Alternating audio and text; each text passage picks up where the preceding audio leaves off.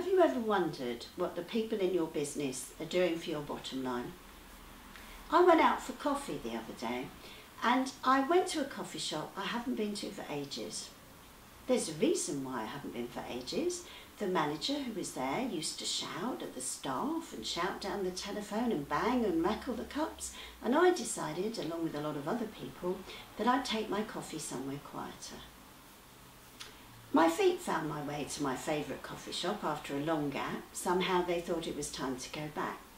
And there was the new manager there, who was charming and polite, and very quickly I went back to my favourite coffee shop and took a friend with me.